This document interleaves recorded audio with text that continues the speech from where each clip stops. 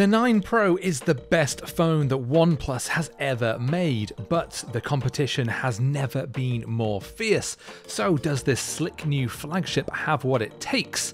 Let's find out.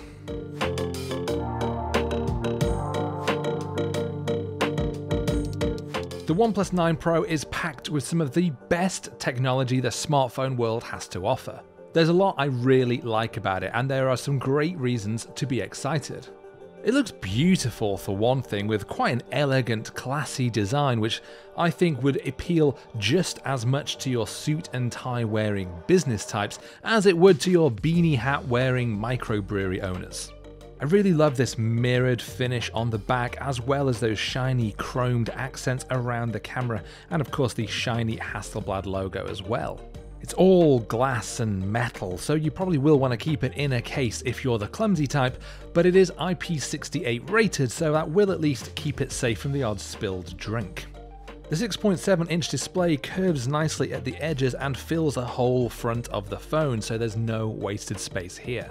With a max resolution of 1440 by 3216 pixels, it is absolutely pin sharp, and it's bright and vibrant too, so playing colourful games looks absolutely superb. Underneath all of this is the Qualcomm Snapdragon 888 processor, and on my review model there's also 12GB of RAM. Safe to say then, it is absolutely stuffed with way more power than you're ever likely to need, and certainly in my time with the phone, I found basically nothing that would slow it down. For its camera, OnePlus partnered with pro camera maker Hasselblad to help bolster its photography skills. Now that's a pretty smart move, because while OnePlus phones have generally been pretty good, its cameras have never been right at the top of their game. So has this new partnership changed that? Well, in a word, no. There's no question that this thing can take really beautiful photos using its standard, its super wide, or its telephoto lenses. It takes good photos at night as well, and it can shoot video in up to 8K resolution. But OnePlus has made a big fuss over its Pro mode, and after spending some time using it, I'm not super impressed. Sure, it can take photos in 12-bit RAW, and the more bits you have, theoretically, the better dynamic range your photos will have. But Pro mode doesn't use all of the lenses, so you can't use Pro mode with super wide, and you can't use Pro mode with the telephoto lens. There's also no kind of modern computational RAW photography, much as what we've seen with Apple with its Pro RAW, so I've generally found that images shot in Pro mode don't look as good as images that you would get from the standard camera lens using things like HDR.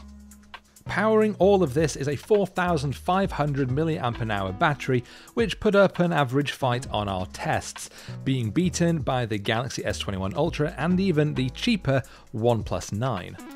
However, the 9 Pro does support 65-watt fast charging, which will take this thing from empty to full in about 30 minutes. Now that is hugely fast, and it makes it ideal if you're heading out but you've forgotten to give it a full charge.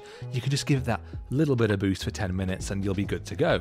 Better yet, the 65-watt charger comes in the box, so you don't even need to hunt around the internet to find one that works. It also supports 50-watt wireless charging, but only if you have a compatible wireless charging dock, and that is something that you'll have to buy separately. So yes, with its lovely design, its gorgeous screen, and its super quick charging skills, the OnePlus 9 Pro really does have a lot to offer. The camera can take gorgeous images, and while it is a step forward for OnePlus, both Apple and Samsung have taken even bigger steps forward with their phones recently, and unfortunately OnePlus still isn't quite up there with them. If camera skills are your top priority in a phone, then it's still worth looking towards the Galaxy S21 Ultra or the Apple iPhone 12 Pro Max. But unless your goal is to get the best camera around, then you shouldn't let any of that put you off, because this thing does tick every single box that we expect from a flagship phone in 2021. But what do you think of the OnePlus 9 Pro? Is it the phone for you, or do you want something with the best camera you can possibly get? Do let us know your thoughts in the comments below, and make sure to keep it CNET for a lot more.